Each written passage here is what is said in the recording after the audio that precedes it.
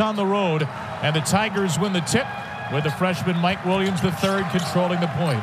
Here is Baker, an early touch, an early three, rims out, and Jalen Reed goes over the top for the rebound, gets back his own miss and throws it right to Chris Bell, the sophomore for Syracuse on a team that is stuffed with sophomores. 3 in the starting lineup, or 4 of them, along with Bell, Mintz, Starling, and Taylor. The 2 guards can really score it, and the transfer from Florida State, Naheem McLeod at 7'4", leaves it short.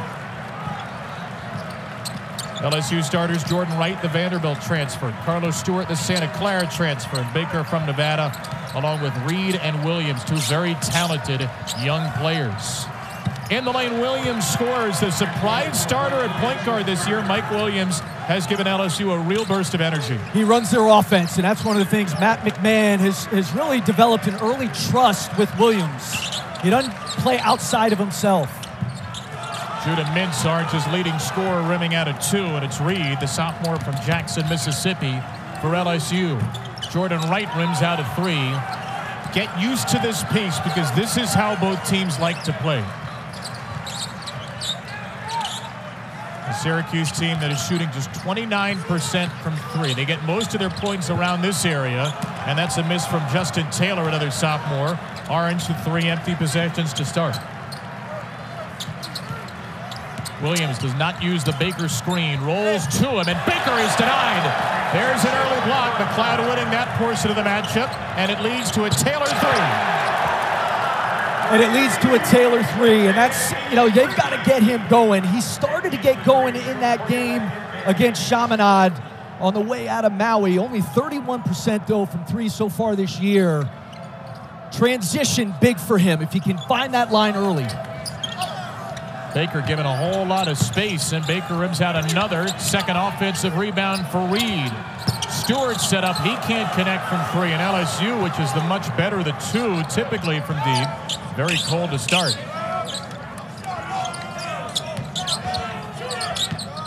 Here's Bell. Puts it on the deck. Left it right to McLeod. A happy accident for Syracuse.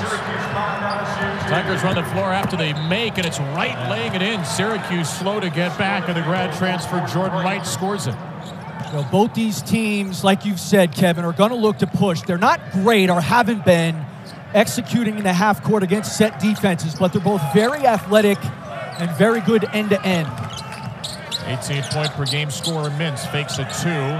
Bell, maybe their best 3-point shooter, is crowded. They want to crowd him, make him put it on the deck. He has to there. Mintz late in the shot clock, drills it. That's a 3 for Judah Mintz.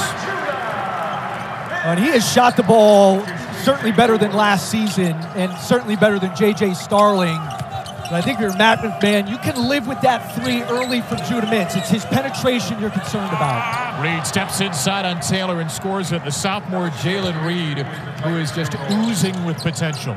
And that's the matchup that has really been problematic. That 4 position defensively for Syracuse. Telegraph pass by Mintz. Stewart got a piece of it. They got a piece of J.J. Starling, the Notre Dame transfer. Starling right through the hands of McLeod. Bell feeds Taylor, and the shot clock reset, which it should not have. Roger Ayers, Ron Groover, Tommy Morrissey are officials, and Roger Ayers is going to fix this shot clock situation as it's dropped down to 10. That's a play Naheem McLeod's got to be ready. He's got to be a receiver. One of the things with McLeod, he's got to make multiple plays. He's not a multiple play guy. He'll block a shot and think the play is over. He doesn't rebound outside of his area. I think there he's going to crash the offensive glass, assuming shot, and it was a really nice pass. Mintz, a strong drive. Left side, right-handed. No, there's McLeod to clean it up. Shot clock did not reset, and there's a foul at the end of the possession with 2.5 to go. Perhaps a little bailout for Justin Taylor on the game's first foul.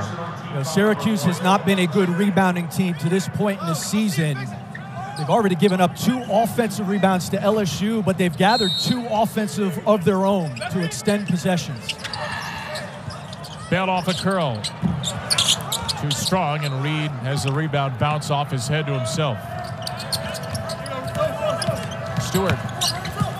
Baker will go to work on McLeod now, and McLeod smothers him, but is called for foul before the shot. So Naheem McLeod already with a blocked shot. Picks up his first foul, and will step aside with an 8-6 Syracuse lead in the Dome. ESPN's exclusive presentation of college basketball is presented by Continental Tire, the smart choice in tires.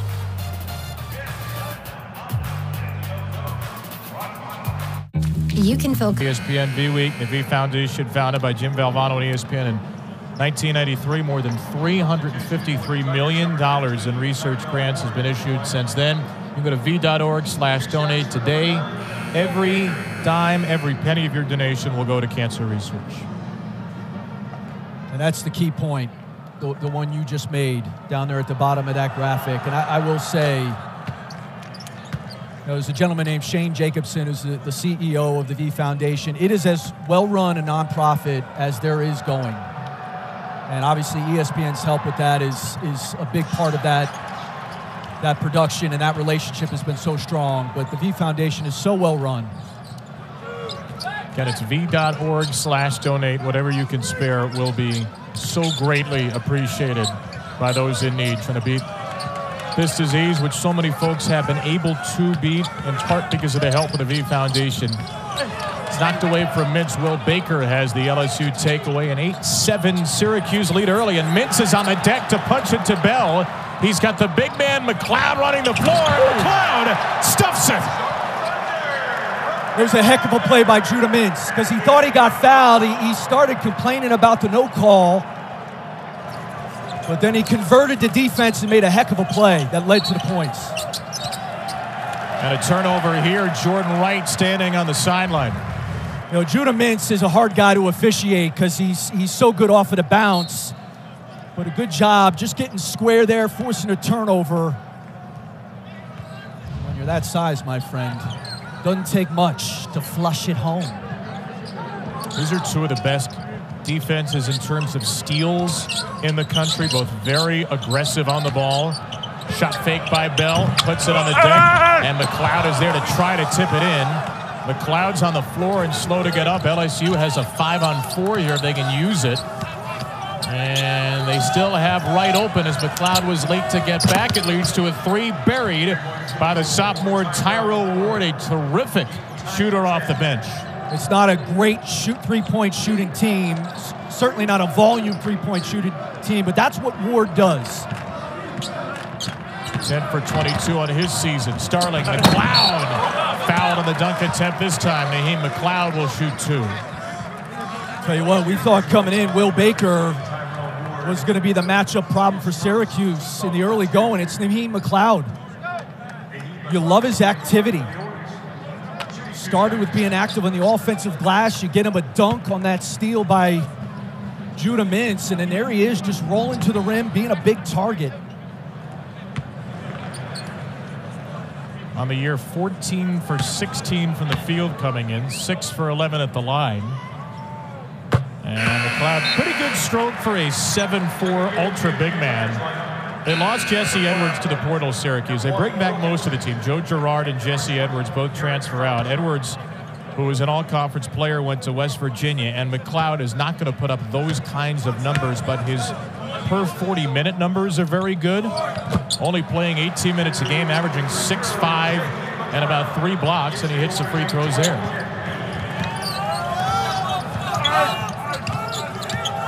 Williams cutting inside. The freshman McLeod is there again to deny and devastate. Starling. Syracuse is 4 on 5 for a moment there. Mintz will take it in strong anyway, and the Orange continues to control the paint. Starts with the penetration early by Starling, breaking down the defense. Really nice baseline skip to Taylor. Over to Mintz, and another guard breaking down the defense. Baker with a touch out high against McLeod again. Starling's very active on the ball. And LSU is deep in the shot clock with Baker calling for it. They're not using the screen. Deep in the clock, it's Ward, a contested jumper is not close. A smothering 28 seconds of defense for Syracuse, and then an over dribble by Starling leads to a turnover for Ward. On the run, here's Baker. And that's where, again, turnovers can be oxygen to LSU's offense. They're forcing 16 a game. It's an offense that can struggle to score in a half court. You give them life if you turn it over, especially the live ball ones. Foul by Williams on Judah Mintz. We look at J.J. Starling penetrate once more.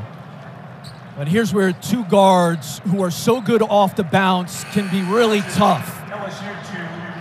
It's just two breakdowns of the defense. Starts with Starling, nice little extra pass from Justin Taylor over to Judah Mintz. And you get a team in closeouts. That's where those two guards, Starling and Mintz, can really be devastating.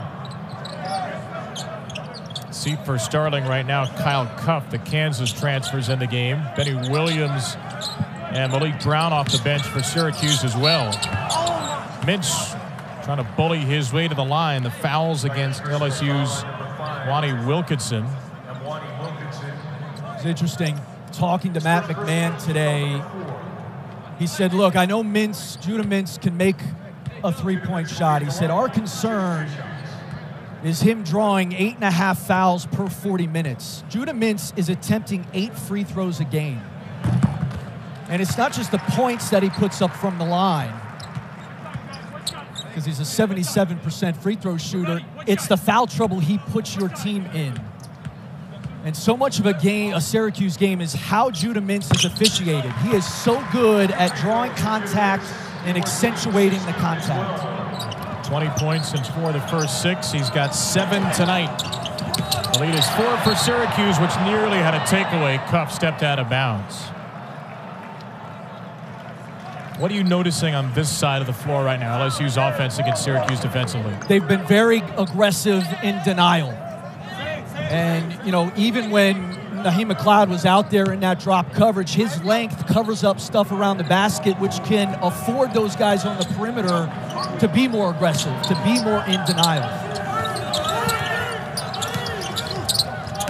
Derek Fountain's on the floor for the first time for LSU. Trey Hannibal as well, and Hannibal muscles it in through the contact of Malik Brown, the redshirt senior off the bench. And that's where Brown doesn't give you nearly the rim protection as McLeod.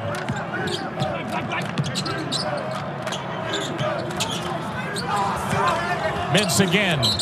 And Mintz once more draws a foul. It's a lot easier said than done, but you have got to go vertical with Judah Mintz on that penetration.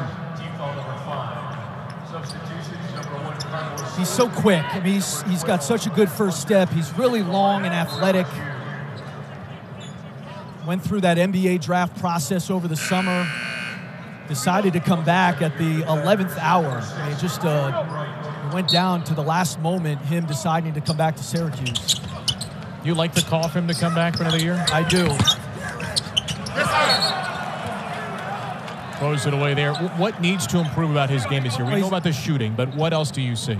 He's got to become a better decision maker. And there are times where, you know, defensively, like, you've got to make him defend. You've got to make him work on that end to sort of take some of that legs from him offensively. And he goes in and out defensively. Trey Hannibal double team, manages to get rid of it in the air. Here's Stewart on the drive. Stewart is blocked by Brown. An offhand rejection, the 4th Syracuse block of the game, and a 2-point Orange lead. The ability to protect your basket, huge in this game against a driving team in LSU. Chris Bell coming over, Malik Brown doubling up. Tonight, as part of the inaugural ACC-SEC Men's Challenge, a matchup that would be pretty good in football and is getting better and better in basketball. Clemson and Alabama, 9:30 Eastern, 8:30 Central, over on ESPN. The first edition of the ACC-SEC Challenge, and ACC that's hoping to grow a little bit this year, Chris, and an SEC that the last few years has really established itself as deep a league as there is in America. I had a chance to see Clemson at that tournament down in Asheville. Of course, Joe Girard, former Syracuse guard, now playing for Clemson. Slow start to the year, shooting the basketball for Girard. He got it going, actually, in the championship of that tournament. First sign of zone here from Syracuse. Out of the timeout. LSU very late to get into the teeth of this 2-3, and a deflection by Starling with 2.5 to go. The mix so far for Red Autry in the first 6 games, man-to-man versus zone. How do you like the way he's mixed and matched defenses? I like it. I actually think their man-to-man defense has been better than maybe the numbers would indicate. And I think part of that is the tempo they're playing. Stewart all alone for the offensive rebound off a miss by Wright. Here's Fountain, who ran into Cuff, tried to draw the charge. No call either way. Brown is high out on the George Washington transfer. Hunter Dean, 4 to shoot for LSU. It's Hannibal late in the clock. It's got to be Hannibal. Didn't get the rim. Dean did on the follow. The shot clock reset, but Brown had the LSU rebound. But that's the other problem, Kevin, with their defense is they've been a bad rebounding team. They haven't finished possessions. I mean, even there, no points for LSU, but 3 offensive rebounds to keep the possession alive. Kyle Cuff Jr., the sophomore transfer from Kansas. Syracuse team that is fueled by second-year players, and a steal. A takeaway and a break. Stewart stuffs it. Carlos Stewart began his career at Santa Clara. He is from Baton Rouge, and LSU really prioritized homegrown talent in the transfer portal. And against this defense, they're too plugged up. You're not going to be able to back down like that if you're Starling into a crowd. Cuff left it well short. Offensive rebounder Brown, and snatched by Fountain. Orange have gone about 3 minutes without a point. And this physical game has not seen too many fouls whistled. Just one against SU so far. Right through the body of Cuff. There's the second foul as Cuff reached around. Kyle Cuff Jr. picks up the personal.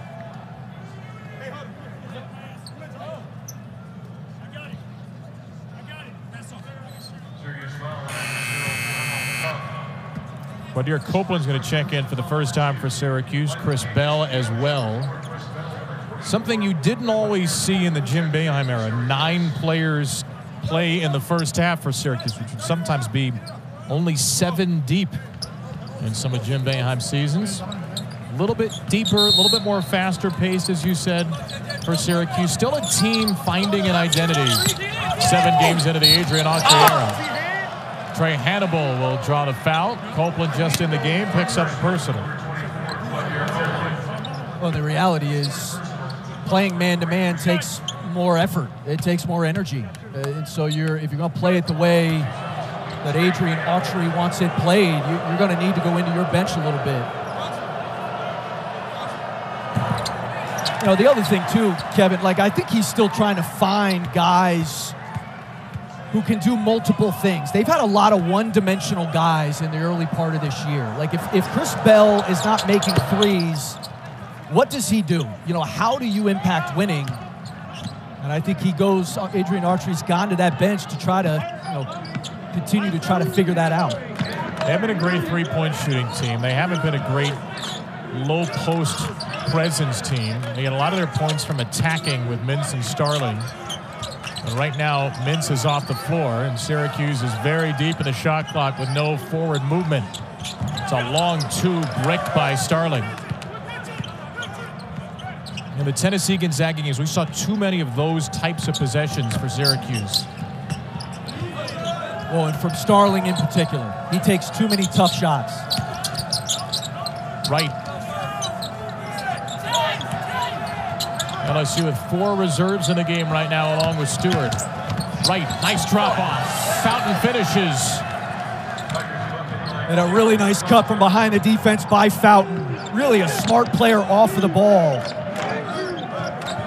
Tigers have trailed most of the game on a 7-0 run. Copeland a difficult layup. Here is Stewart on the LSU run out. Stewart hopping into traffic. Fountain's there for another offensive rebound for the Tigers. Somehow there was not a tie-up or a foul until the very end, and there's a Syracuse personal.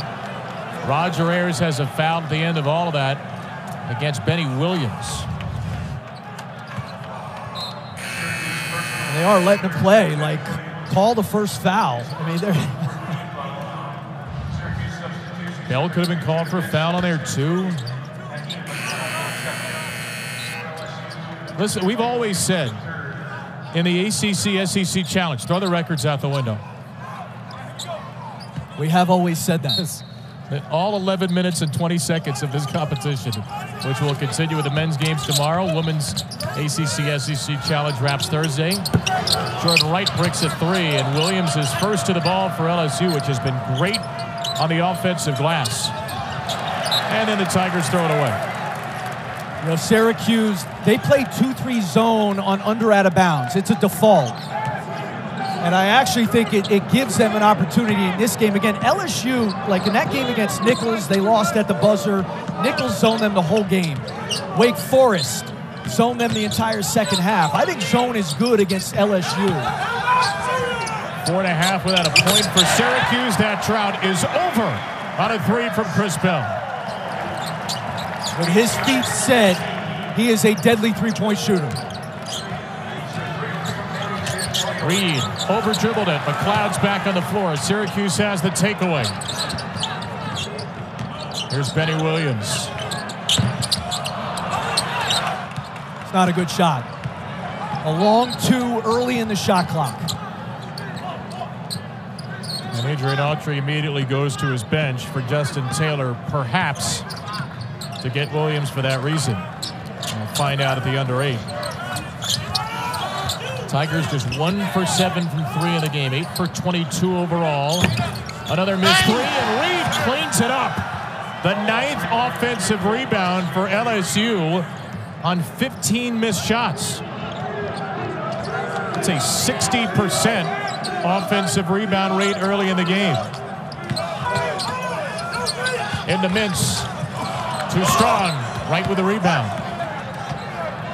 Look at the tempo LSU's trying to play with. Wright again. Williams high points it, and LSU is screaming for a goaltend.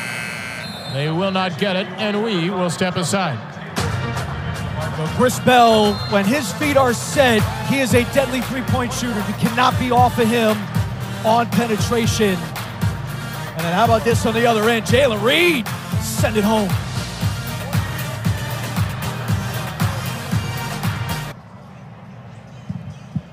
Matt McMahon's LSU team has been rebuilt by transfers this year. They are still without another major one, though, and they're hoping to get Jalen Cook back. But without him, LSU's become a little bit of a bigger team. They're relying less on ball movement, on point guard play.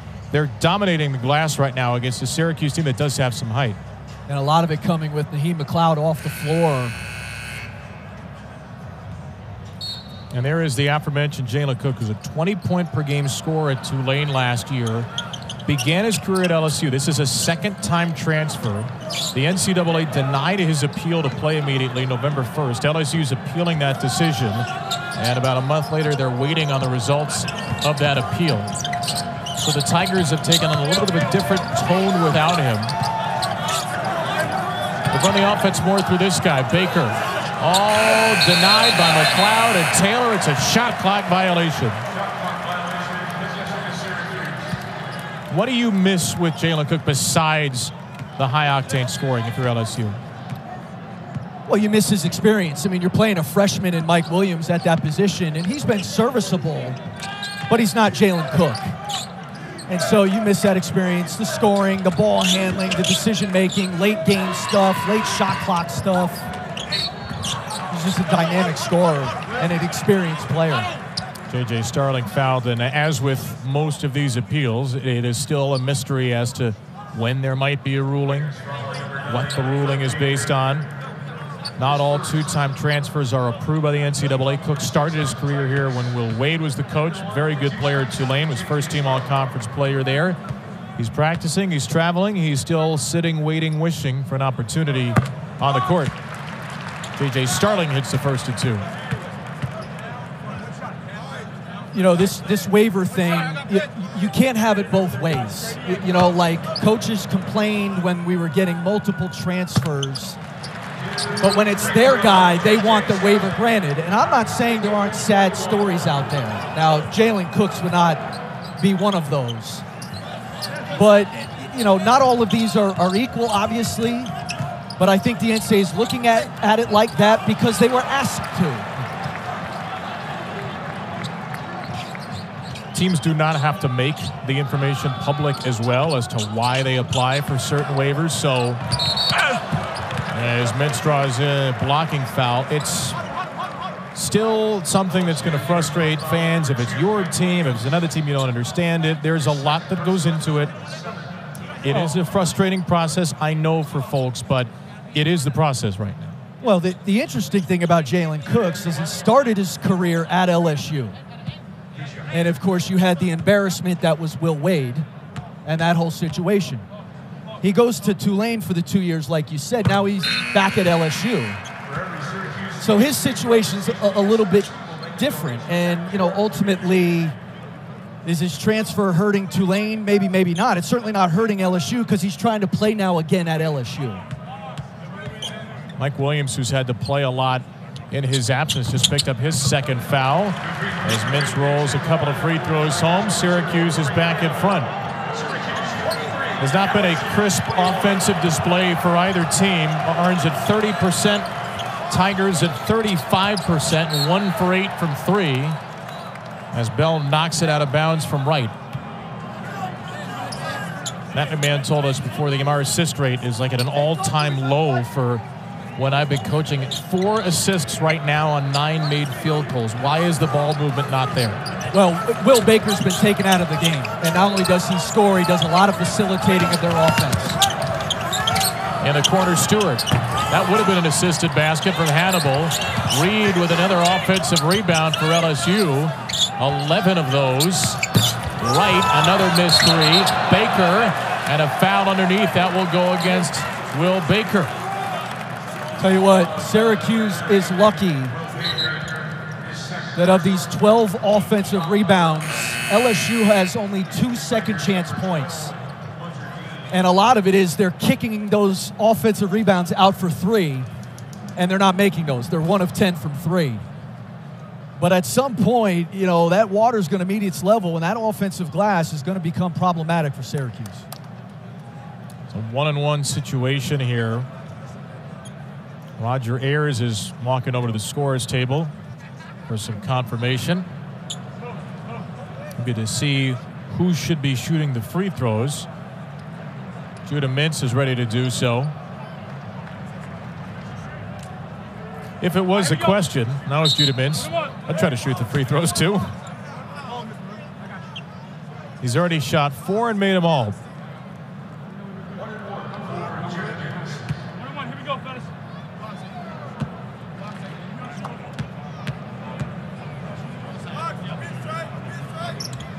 And Mintz will get the second. Syracuse coming off a Maui Invitational where they lost to Tennessee 73-56 and Gonzaga 76-57 and had a 49-point win over Division II Chaminade in the finale. Mintz really struggled against Tennessee, had 22 against Gonzaga, and then in the big win over Chaminade, more of a facilitator. 5 assists, only took 3 shots. He has been the scorer for Syracuse this year. Justin Taylor with the Orange's 5th foul. Well, part of it in that Tennessee game with Mintz, he was in foul trouble. And that's why I think you've got to go after him. You've got to make him defend. Hasn't picked up a foul yet tonight. Inside Reed. McLeod is there, and Reed's able to finish all the same. 3rd basket for Jalen Reed. He is so talented, Jalen Reed. Guy who originally signed with Florida, and then when Mike White was let go from there, reopened his recruitment. Ends up here at LSU. 6'10" with guard skills. McLeod with a catch. McLeod over Dean. A whole lot of contact there and no foul call, and then LSU throws it away. If this game's going to become a crisply played basketball game, it will probably have to happen in the second half.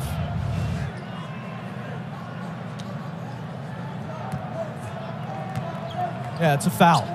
There's no question.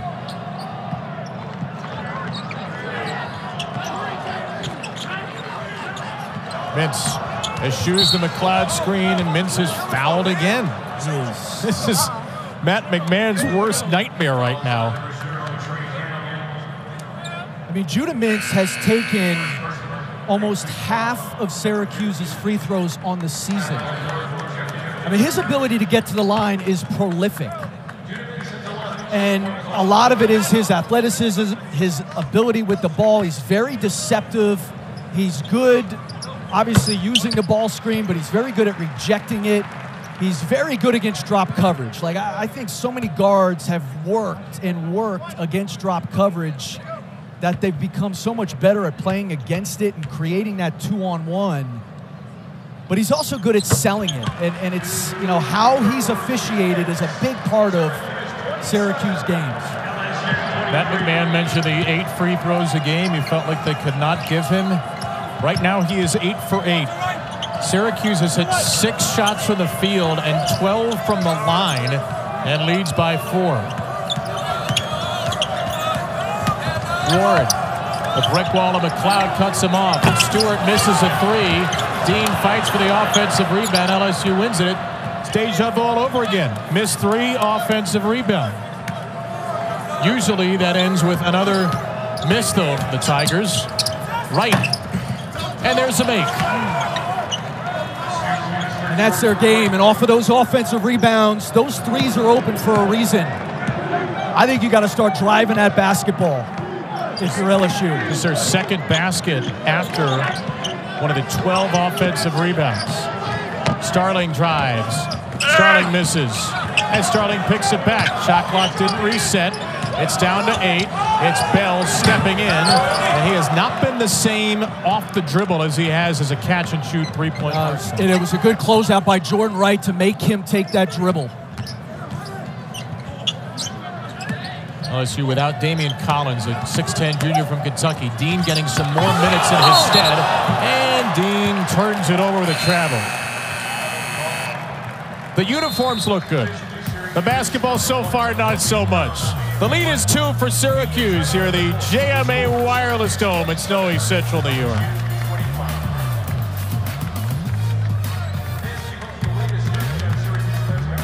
The buzzer.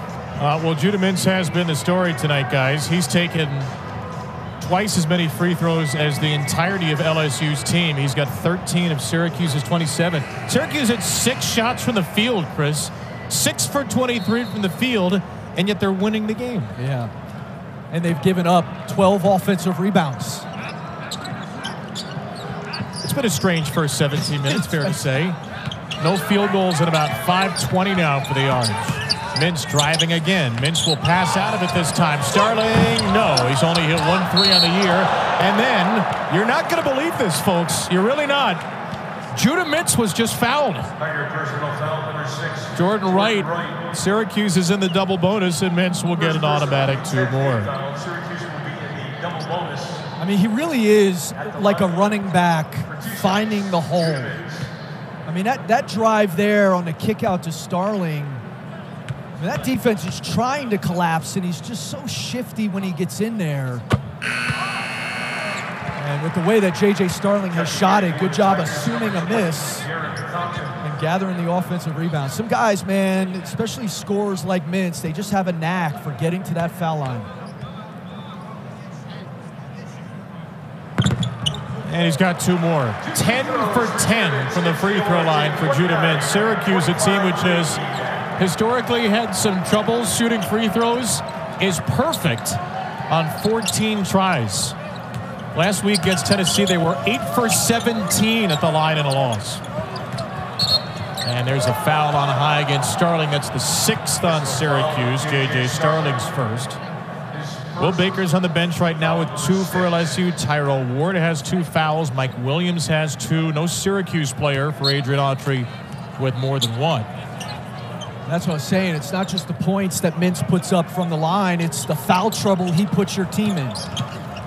Stewart driving it into Mintz, who does not have a foul and holds up brilliantly there. Tried to poke it away from Mintz. Tried to bump him from behind. Taylor spinning, waiting. All kinds of trouble. The pass too tall for Mintz, who just barely kept it in the front court. Orange avoids the turnover, and they'll reset with 2 to play and 10 to shoot. Why not Mintz again as the go-to guy? It's a field goal. The first in about 6 minutes for Syracuse. And a great look to Taylor, the shooter. You can't leave him. Leaves Brown wide open. Brown defending on Reed. That foul will be a continuation foul. Ron Gruber delayed before counting the shot. Nice job here. He looks at Taylor, and because Taylor's that shooter, you got two guys going to Taylor. Help from Jordan Wright coming over late. And a dunk from Malik Brown. And some vociferous boos from the Orange clad folks as Reed finishes a three-point play. Hannibal and Wilkinson will return for LSU. Stewart and Ward take a seat.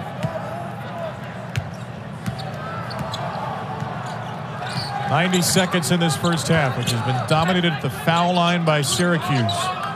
14 made free throws, 7 made field goals. Starling. Taylor fakes it into a mess of traffic. Mintz will give it to Taylor on the left wing. No good on a three. Brown high flying the deflection, and Mintz will throw it right to Reed. LSU always looking to run. The Reed is stuck by the rim. Stuck it on the front of the iron. And now Bell way off the mark. Let's see if this chaotic sequence will continue with a grad transfer right. Yeah, good timeout. It will not. Good timeout. You go 2 for 1. I don't know what to think of that last exchange. Thankfully, we have 30 seconds to try to sort it out. My word. Sprite moment.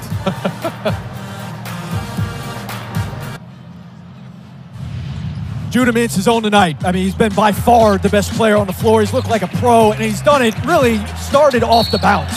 I mean, he has gone right by this LSU defense, and oftentimes we talk about a shooter being in a zone. You can get into a zone driving the ball, but then they lose him here. I mean, how you lose the best player on the floor and leave him that wide open, I have no idea.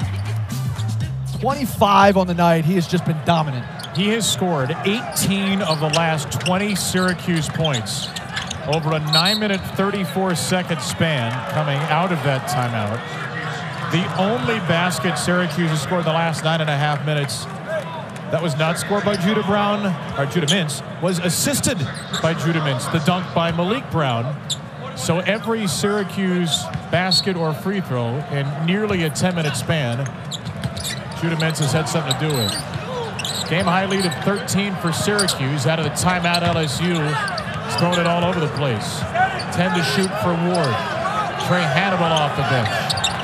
Into the corner, step in for Wright. McLeod is there. Wright lays it up, and Wright scores it. Jordan Wright, 6 points on the game for the grad transfer from Vandy.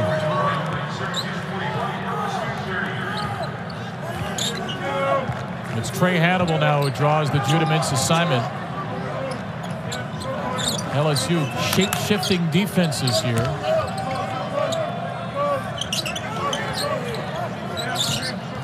Starling. McLeod with a tip. No. It's going to be LSU ball.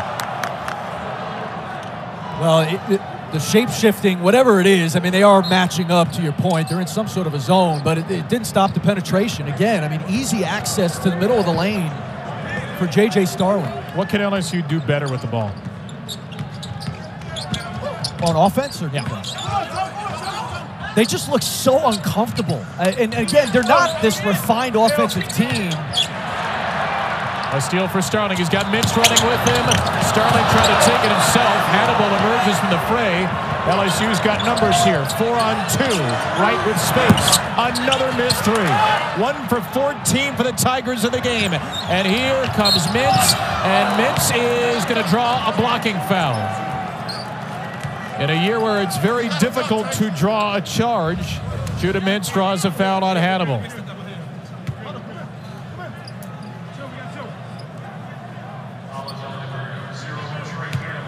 I mean, that's close. Like, you know, his foot it started on the restricted arc, and then he lifted it. But regardless, when you've played as well as Mintz has, you're going to get the benefit of the doubt. And what starts the break for Mintz was another three-point shot, a long rebound. The block charge rule has changed this year. Defenders must establish a legal guarding position before opponents place the last foot on the floor, the plant foot. It used to be it had to be in a legal guarding position before a player takes off and goes airborne. So there have been a lot more blocks and a lot fewer charges called this year. The thought is that's going to help offense in the game. Early on, do you like the way the new block charge rule is being applied? I like it conceptually. I don't think it's made it any easier for officials to make the call. In fact, I think a lot of calls have erred on this. It's interesting. The way it was, we had officials erring on the side of a charge. I think we're erring more on the side of a block and missing some charges. Hannibal off the offensive rebound, scores it. Trey Hannibal is a very good rebounder for a smaller player at 6'2". LSU continuing to crash the glass. Now 13 offensive rebounds. Starling. Taylor tied up by Hannibal. Back out for Mintz. Starling. He is not a three-point shooter. He'll drive it. He'll lose it. Hannibal the takeaway. Good minutes for him. Here's Tyrone Ward. He lays it up, and LSU's back within 9. Turnovers leading to offense. That's that oxygen for LSU. And J.J. Starling has not played well tonight. I mean, that's just a soft giveaway.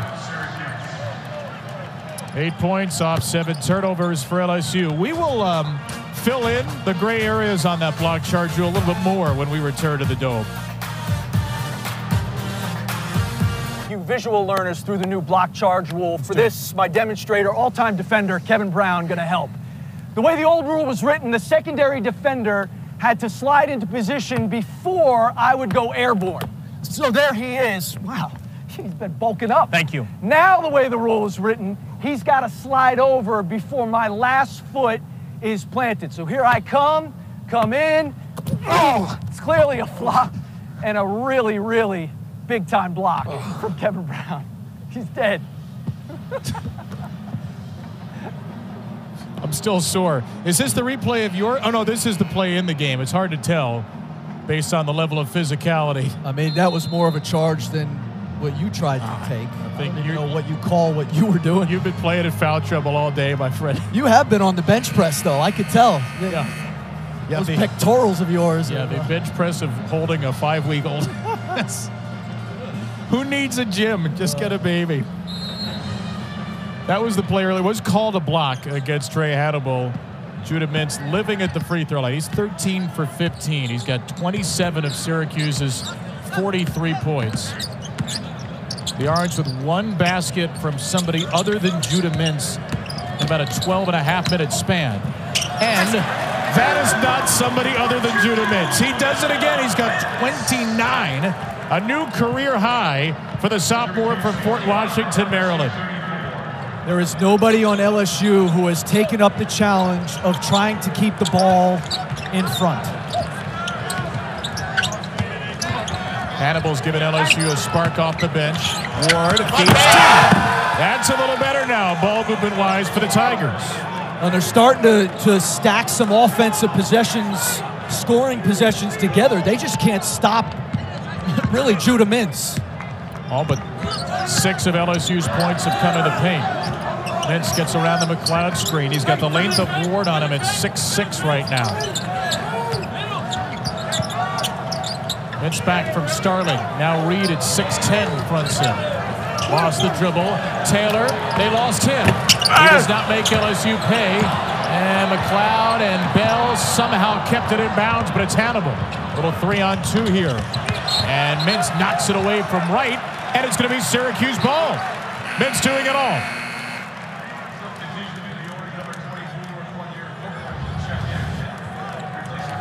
It's not a good ball handling team to begin with. I mean, they're. I should correct myself. Wright really knocked it away from himself. Mintz stood up there. Yeah. But, I mean, that was self-inflicted. 13 turnovers for LSU. 16 made field goals. They are giving Taylor lots of space. A late closeout, a drive by Copeland, and the first basket for somebody other than Mintz in the second half. Quadir Copeland is on the board.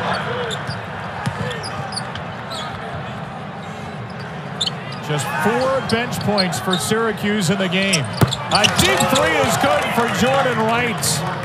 And finally, after a 1 for 15 nightmare of a start, a 3 goes down for the Tigers.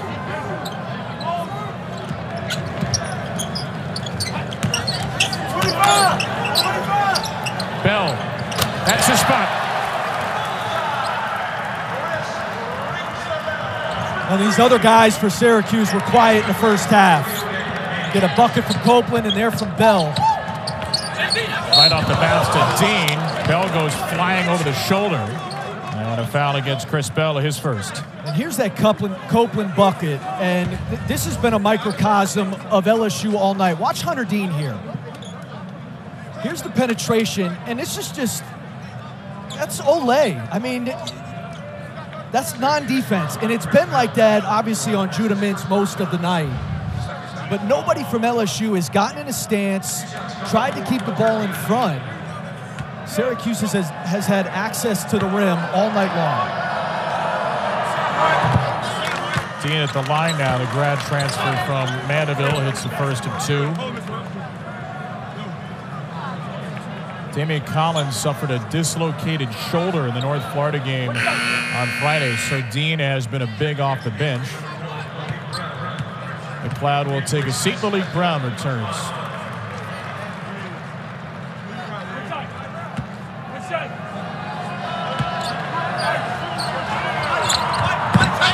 One for 2 for Dean. The Syracuse team that returned 3 starters, 3 of its top 4 reserves from a year ago, 4 sophomore starters, a young team growing game by game in the first year under Adrian Autry. Mintz lost it, got it back, left it short. A rare Mintz miss, but saved by Brown. Copeland shovels for Bell. Taylor didn't take it. Bell will take it. Bell will make it.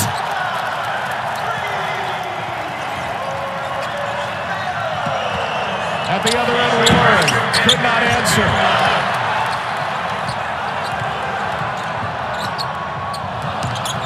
And thrown away by Copeland right back to LSU, much to the dismay of a red-hot Red Autry.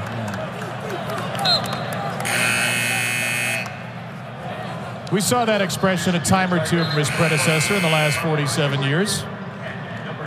And you gotta love it. I mean, it's, you know, his point is well taken. Where are you going? We got a 13-point lead, playing a team that's had a hard time scoring. You certainly don't need to be in a rush. What did you take away from the pregame chat with Red Autry? You know, he's trying to establish a different set of habits. You know, it's his program now, but he's trying to do it with a young team, to what you were saying a moment ago. Hannibal tied up. It's a jump ball. Well played by Brown, and SU has the error. And, you know, look, there's some guys on this Syracuse team whose body language doesn't give you a lot. You know, Chris Bell, sometimes you wonder what he's thinking. He can shoot, though. There's 4-3, and it leads to a Matt McMahon timeout. This is the largest lead for Syracuse at 16.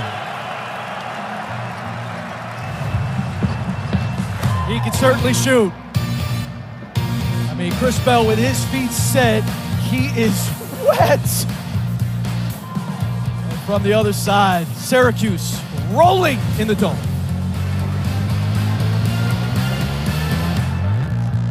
Full evening of ACC SEC Challenge matchups. Women's college basketball, Missouri, Virginia, Alabama, Syracuse, and Texas A&M Wake Forest to wrap it up. Catch all the action on ACC Network or streaming on the ESPN app. The ACC SEC Men's and Women's Challenge kicking off for the first time this year. Adrian Autry's Syracuse men's team on a 9-1 run. All 9 of the points scored by Chris Bell. And LSU is just missing 3 after 3 after 3. They are 2 for 18 from deep. They are not a good three-point shooting team typically, and they have not been tonight. Mintz again penetrating. And a foul is going to go against LSU. Tommy Morrissey says keep it right here. You know, when you build a defensive scheme, it starts with deciding what you're willing to give up. And you know, clearly Syracuse willing to give up that three to a team that hasn't shot it well all year. And they're 37%, but it's low volume. 14 for 26 in the opener. Yeah. The 6 games since, they made 5 threes per game at 31%. It's a driving team and a team that's played around Will Baker, who Syracuse has taken out of the game. Taylor denied. There's Baker. The good defense, and Bell gets the recovery. Copeland behind the back. A little dipsy-do. Quadir Copeland making magic happen.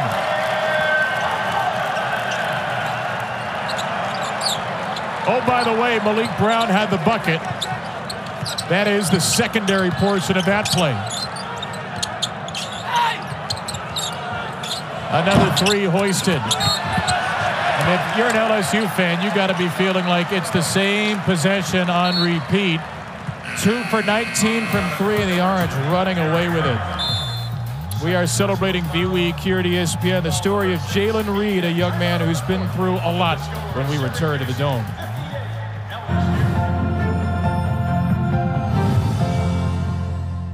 More harrowingly than others. Jalen Reed, a terrific sophomore for LSU, is from a line of basketball greatness in the SEC. His dad, Justin, was an All-American at Ole Miss.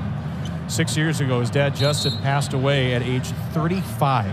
Angiosarcoma, a blood cancer. Was a phenomenal player, leading scorer in the SEC, led Ole Miss to its first Sweet 16. You could see his dad's name tattooed on the left side of his arm. His dad, Justin. It's under a basketball with wings. There's what looks like a halo, but is a letter O for a man named Omar Carter, who was Jalen's trainer. Somebody he spent a lot of time in the gym with after his dad passed away. Young man who's been through absolutely the worst you could be. As Taylor hits it through, we get to spend some time with Jalen before practice today, Chris. An incredibly impressive young man. The way he's dealt with adversity in his life was very powerful to both of us. Incredibly powerful. He's a stud. And, you know, just asking him about the grieving process and losing a father who, as he told us, he was incredibly close to, he looked up to.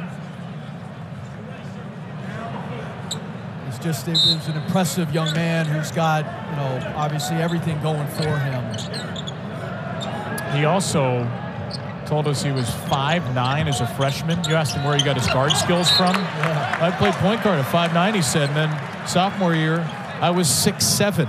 So he is one of their better decision makers at 6'10", and now about 242 pounds. And he's had a good start to the year. You know, he's put on about 16 pounds of muscle in the offseason. He's gotten tougher. He's going to be a good player. 9 points, 10 rebounds tonight, but his team down 21. And thrown away by Ward. Another turnover. 15 for LSU. Copeland, Bell, basket, no. Brown's tip-in is there. A 16-1 Syracuse surge to take the life out of the Tigers. A little tussle after the whistle here with a frustrated Tyrell Ward.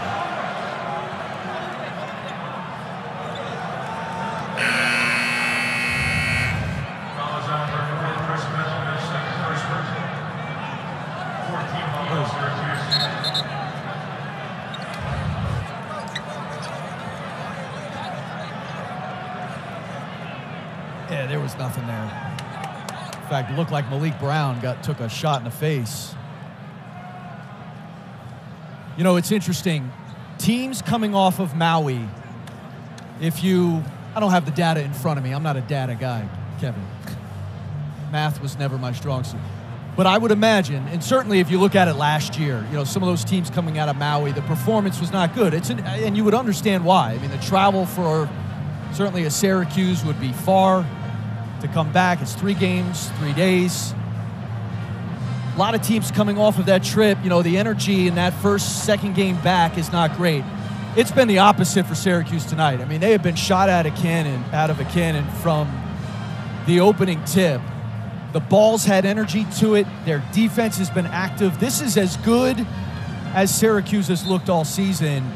And I think, look, they lose to Tennessee, Gonzaga. Both teams, seems like they didn't find anything. Both those teams are obviously as good as anybody nationally.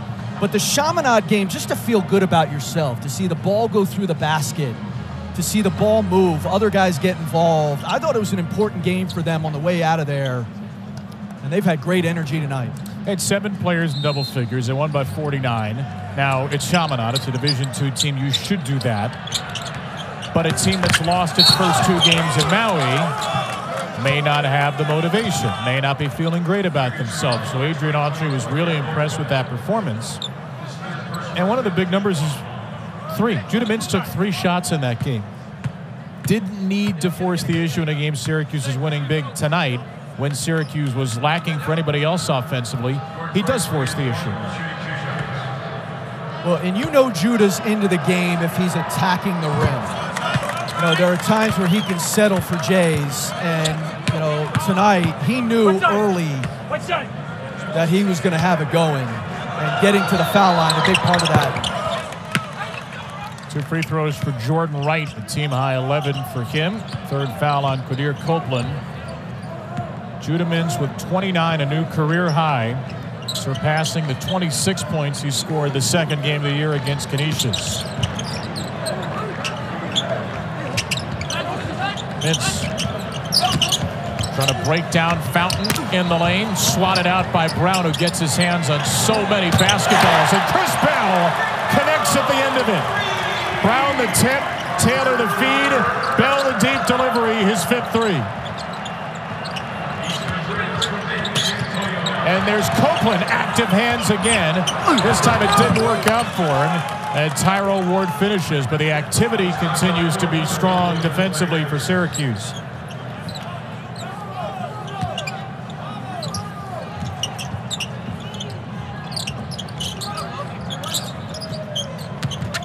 Taylor.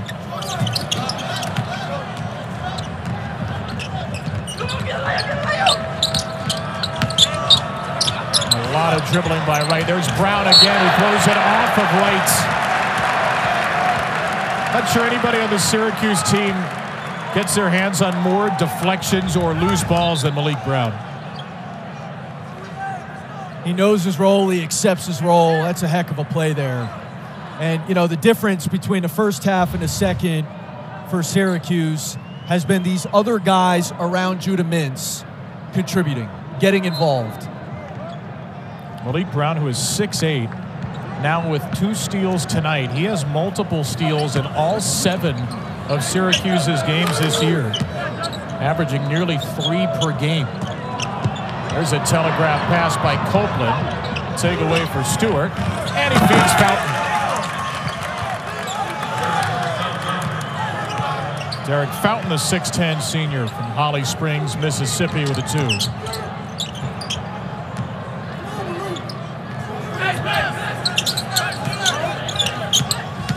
Mintz again going to work.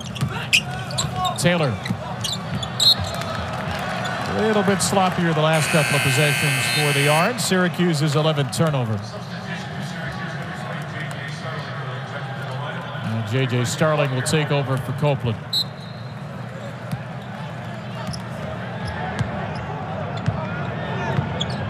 It's an LSU team that has lost 12 consecutive true road games. Their only true road game in the non-conference.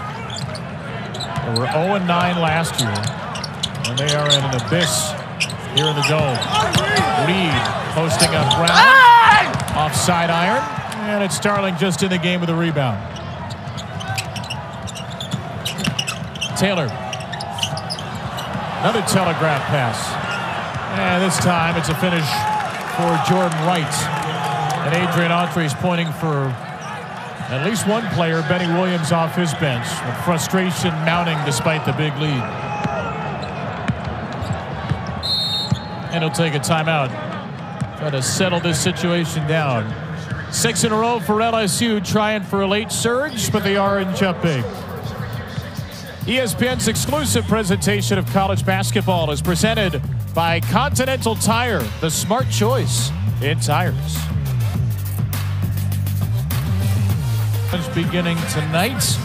Right now, it's the SEC on top in 2 games. South Carolina trying to get 6-0 into Lamont Paris. Kentucky beating Miami in the headline matchup. Georgia Tech over Mississippi State, and Pitt and Missouri in a tight one in the second half at the Pete. Surprise team for you in the ACC this year. What do you think? You know, I think Pittsburgh, if, you know, coming off of what they did last year, I mean, how is he still wide open? Syracuse is 7 for 8 from 3.5, and Chris Bell with his 6th three-pointer of the game. You know, if we're in a pickup game and a guy has 3 threes, you know, somebody's saying, get on that guy. I don't know how he's still open. How about if he has 5? Anyway, to your question, Pittsburgh, if they can come back, you know, you do it again. And I think they have the ability to do it, even though they've turned over that roster pretty significantly. Yeah, if you haven't seen Pitt yet, watch for the freshman guard, Bub Carrington, Baltimore kid who was pretty special. Blake Hinson returns as well. Panthers trying to go back-to-back in the NCAA tournament under Jeff Capel. Mintz fake the pass, drives it, and scores it. He's in the 30s for the first time in his career. 31 for the terrific sophomore. And then there's that, a quick 3 missed by Wright. If looks could kill from the LSU sideline. Inside Mintz. And a takeaway. Brown got a hand to it again. Brown got fouled. The want to in this game, I know you said you're not a data guy. You can't measure that, but we can see which team has it. There's no question. I mean, the energy from Syracuse all night. And I think you've seen it build here in the second half because other guys are starting to make shots, and offense will do that to your defensive energy. And look, there are times, I mean, we talked about the number of new faces for LSU and the job that Matt McMahon has with all of the transfers he's had to plug holes with. And they have looked fractured at times. They have looked fractured all night. I mean, they look like a bunch of individuals out there on the floor. It's a team that played well, too, in the Charleston Classic. They lost to Dayton on a last-second 3. They rallied to win the next 2 games, beating North Texas by 4, beating Wake Forest in overtime. Matt McMahon liked the way that they responded to some late-game adversity. Matt McMahon just waved off a player that was going to sub in the game. And he is up to his wits' end as we've seen him in a long time right now, with LSU down by 22. Tigers have turned it over 18 times tonight. Benny Williams getting some late minutes for Syracuse. A closeout on Bell finally. But Bell will just do that. He'll score it off the drive, and he's got 20.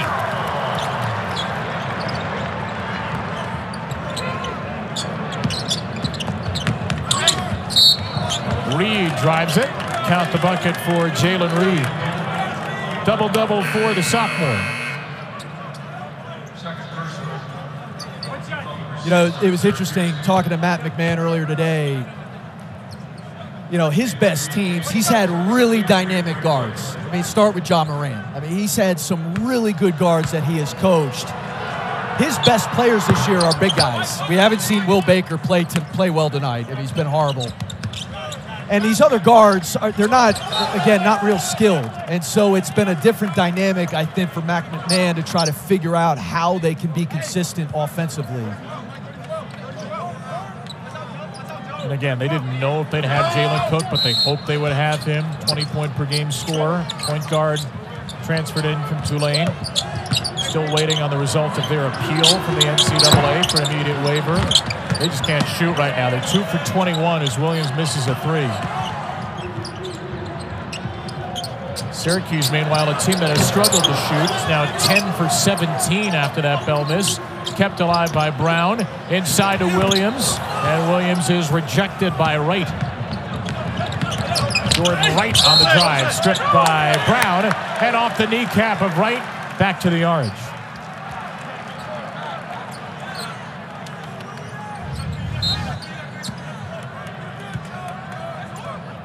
I mean, it did go off him.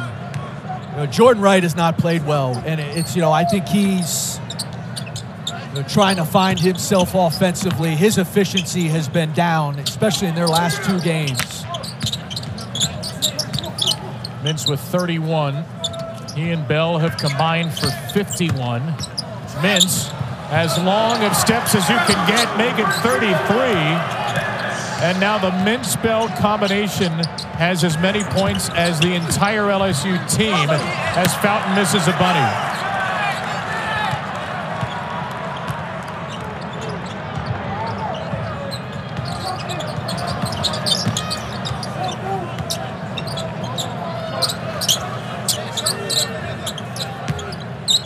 Benny Williams.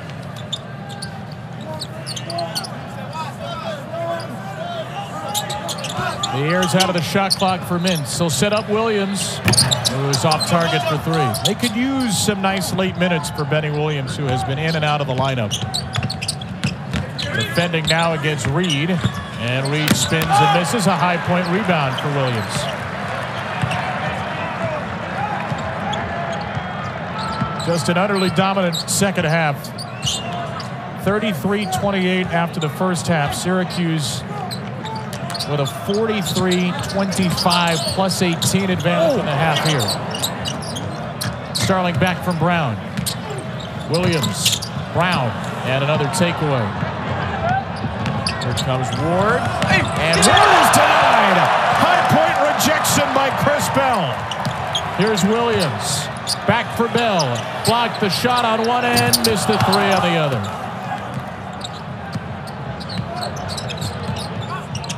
Been a while since we've had a whistle, it feels like.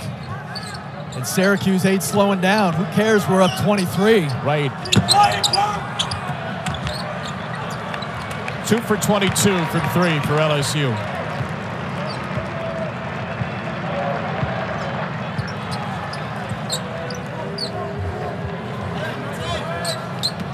What an early impressive marker this is going to be for Adrian Autry's team. 3 home wins. As Williams buries it from deep, the Orange is 11-3. And this LSU team, much like Syracuse, is still a work in progress, but the Orange starting to finally come alive in Game 7 of the Adrian Autry era. And this has been a heck of a show for Chris Bell. Look at that block up near the square. And then Benny Williams getting in on it. Chris Bell show. Those 2 have scored as many as all of LSU's 10 tonight. That's a heck of a graphic right there. I mean, what do you make of that? I make it that Judah Mintz and Chris Bell have been pretty good at basketball tonight. That's my high-level analysis right there, Chris. That's why I get paid. And LSU. That and to draw charges from you. Hey, look. That was the highlight of your night. That was it. The charge you took. The low light of your day. Look, there are 2 sides to tangle with here in the last 2.5 minutes. The LSU side, which is a couple of close losses late to Nichols and Dayton. Some tough last-second losses, but a more encouraging start for Matt McMahon's team after last season. They really cratered down the stretch. They've just been outworked in every way. They've made poor decisions offensively that you pointed out. Where do they go forward from this? I know it's early in the season, so there's plenty of time to figure it out. They've got to hang their hat on defense. And I think what you saw tonight is they really struggled to guard the ball. If you don't hand it to them, in other words, if you don't turn it over, you are going to make offense hard to come by for them. By the way, final score, the ACC-SEC Men's Challenge, the first game to go final. Advantage ACC. Mississippi State knocked from the ranks of the unbeaten by Georgia Tech. 1-0 ACC as a strong finish comes here for Hannibal. 67-59 in Atlanta. And the ACC looks like it's about to go 2-0 to start this challenge. Now for Syracuse, probably their best performance of the year, the second half against Colgate. They were down 24, their greatest comeback win, at least since 1976. This has been the Orange's best all-around effort. And they've finally done so with some 3-pointers, but it's been Judah Mintz leading the way. So did you learn anything tonight about Syracuse. Do you think Adrian Autry learned something about his team? Yeah, I think the rebounding can still be an issue because remember, they gave up 12 offensive rebounds in the first half. It didn't hurt them because LSU couldn't convert. But it gets back to the point you were making at the top with Q's. If Chris Bell, if Justin Taylor, if these guys off their bench can impact winning in other ways, then that's when this team, I think, takes another step. And, certainly Mintz putting on a solo show in that first half, but in the second half, the difference has been these other guys. And he will get an appropriate ovation after 33. Hey, tip off your weekend with another star-studded NBA doubleheader. We started in Boston with the 76ers take on the Celtics at 7:30 Eastern. Then Nikola Jokic and the Nuggets. Defending champs against Devin Booker, the Suns. Coverage begins at 7 Eastern, 6 Central with NBA Countdown on ESPN and the ESPN app. Peter Carey getting some run, the sophomore from Sunderland, Massachusetts. Big number 23 in orange and white. With a minute to play and a 23-point Syracuse lead. Bell with 20 points, 5 off a career high tonight. Here's Williams. And LSU will have a couple of possessions left in a game where Will Baker, their leading scorer, scored just 3. That 3 is missed by Wilkinson, and the Tigers, it appears, will finish 2 for 23 from three-point range. A lot to work on for Matt McMahon's team, which will be their 13th consecutive loss on the road as a program. For Syracuse, an explosive 40 minutes, particularly in the second half. End of the shot clock. Copeland will just hold it, take the violation. And it's time for tonight's Player of the Game, brought to you by Continental Tire. Tough call. Who could that be? What a night. I mean, what a night. He was all over the place. We had to get our whole crew to vote on this. It was a big tiebreaker. Career high 33 points for Judah Mintz. It is a bludgeoning in the ACC SEC Challenge. Syracuse swamps LSU with a huge second half, 80-57.